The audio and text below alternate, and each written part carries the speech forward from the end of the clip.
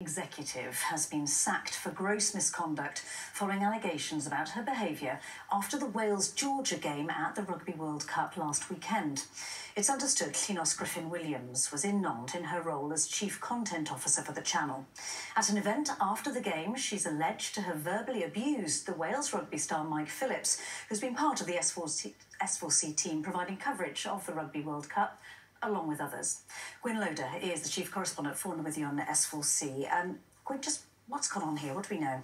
Llynos Griffin-Williams was one of S4C's most senior executives, also one of the highest paid executives there, earning a salary of £124,000 for the last financial year. But as you say, Lucy, she's now been sacked for gross misconduct. Now, we understand that's for behaviour deemed inappropriate in Nantes, as you say, at 2 locations after Wales's victory against Georgia at the Rugby World Cup. She was attending that game as part of a job at S4C. Now, it's understood she verbally abused former Wales international Mike Phillips, former scrum half, of course, won 94 caps for Wales, is now part of the S4C coverage. She's alleged to have told him that his Welsh wasn't good enough and also that she could end his career.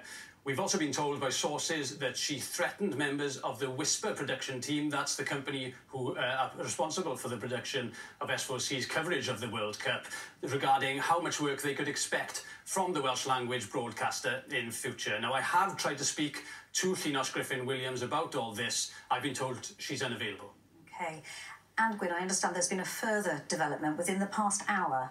Yes, around 6 o'clock this evening, an email has been sent to all S4C staff members telling them that the chief executive, Sian Doyle, is now away from her work on a period of sickness.